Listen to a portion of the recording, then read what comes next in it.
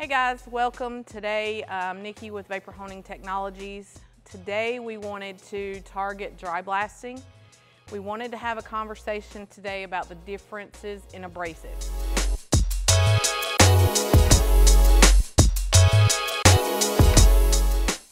So we have abrasives that are angular, and we also have abrasives that are spherical. Question is, how do you know which one you need to use for your application? So today we use glass bead. We used it in our VH1000 sandblast cabinet.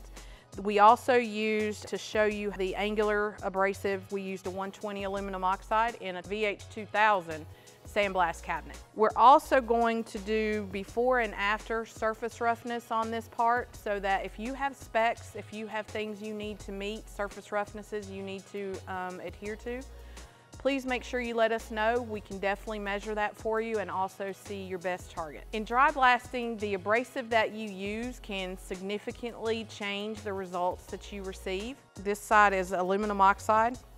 So when you have an angular abrasive, it's going to etch the surface, create a profile. It's going to remove paint, powder coat, corrosion on the surface. When you have a spherical abrasive like glass bead, which we have on this side, it's going to be more of a finishing type abrasive. It's going to roll over the surface. It's going to be able to give you a really nice finish as opposed to removing corrosion and paint and things along those lines. If you're working with delicate surfaces, you're going to want to use the spherical type abrasive like glass beading. That way you're not going to damage the substrate.